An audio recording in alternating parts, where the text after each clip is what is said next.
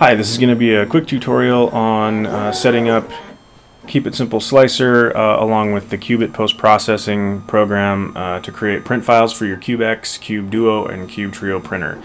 So you want to go to the KeepItSimpleSlicer.com website and download the zip file with Keep It Simple Slicer, as well as locating the CubeX thread in the forum area and find the most current version of Cubeit. Once you have those two pieces of software downloaded, you can go ahead and unzip them to a directory.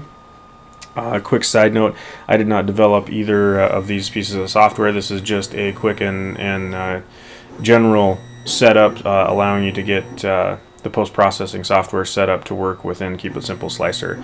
I highly recommend that before you do any type of test printing, you read through the forum, especially the CubeX thread, and make sure that you fully understand how to do the calibration for your machine along with the material that you're going to be using. So once you have your files unzipped, your directory should look pretty much like this, with the exception of the bed CubeX STL file, which you can copy over from your CubeX folder in the 3D Systems directory that comes with the CubeX software. This will basically allow you to import the bed profile into Keep It Simple, and what that'll do is allow you to locate your print on the print bed.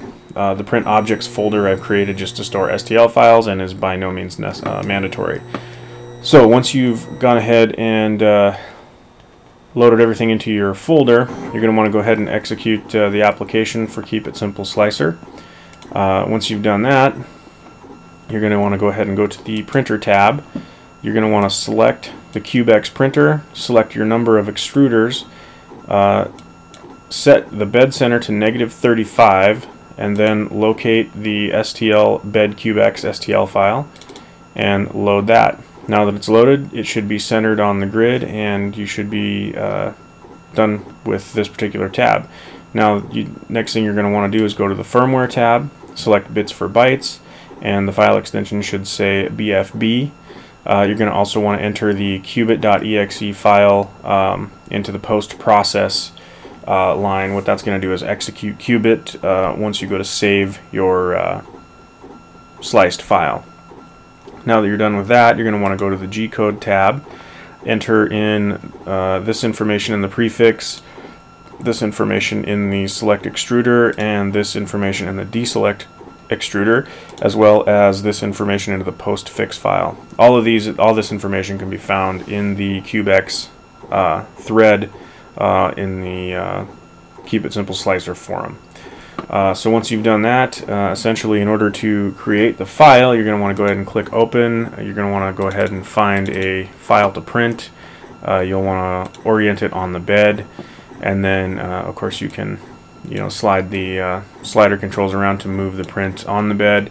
Once you're done with that, you essentially hit slice. It will create the G-code for the particular print, and then you go ahead and click save, and then that will save the file to whatever location, your flash drive or whatever, and run the Cubeit post-processing, which will put the correct headers into the file, allowing you to print on your CubeX, CubeDuo, or CubeTrio printer. I very highly recommend again, reading through the forum and understanding all of these individual settings before you try to do any prints. Hopefully this has been helpful, and have a good day.